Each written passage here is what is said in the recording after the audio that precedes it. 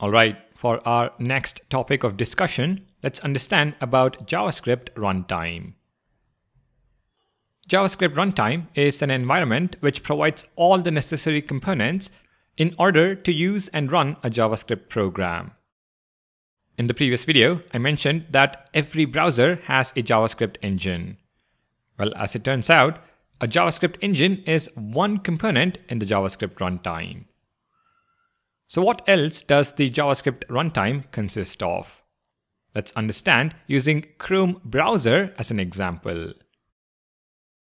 The JavaScript code we write is executed in Chrome's JavaScript runtime, which consists of the following components: a JavaScript engine, web APIs, queues, and an event loop.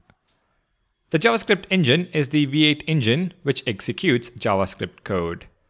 It consists of a call stack where JavaScript code gets executed, and a heap which is nothing but memory to store all the variables that a JavaScript application needs. Web APIs refer to the DOM, timers such as setTimeout and setInterval, promises, browser storage, etc., which add extra functionality to the JavaScript engine but are not part of JavaScript language itself. All web APIs are provided by the browser. Queues are where asynchronous tasks wait before they can be executed. Finally, we have the event loop that ensures async tasks are executed in the right order.